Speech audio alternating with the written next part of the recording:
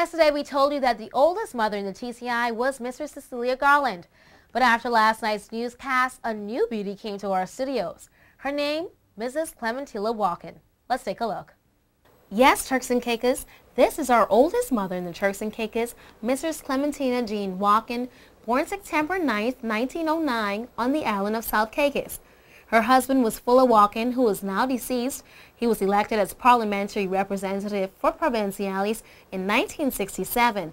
Unfortunately, he died 6 months after being elected. In Blue Hills is where you can find a park that was dedicated to them some years ago in honor of their contributions to the community. Mrs. Walken owned a convenience store in Blue Hills for a number of years, as well as a farm, and traded between Haiti and the Turks and Caicos. Here she is now telling us about her family and how it feels to be a mother. I'm looking for it, but that's what it is telling me, you know? It's a joy. But I thank God for what he has done for me.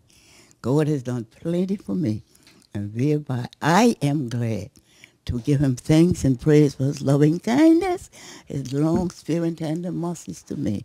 I was proud of being a mother. Yes, I was very proud to be a mother. And I thank God that he had granted me 2 sons.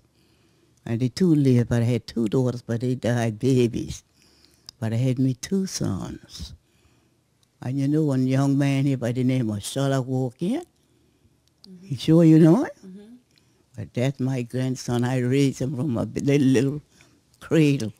And a word of advice for young mothers this Mother's Day. These young people, they don't take no advice. I have been doing it before and telling them and talking to some boss of law. See, that was in my old days, modern days. So, you know, they cut me right off. They say, yes, ma, I won't, yes, this come to, you know. They say that was modern days, so. She is very blessed to have 24 grandchildren, 92 great-grandchildren, and 40 great-great-grandchildren. Wow, that's incredible. Happy Mother's Day to you, Ms. Walken.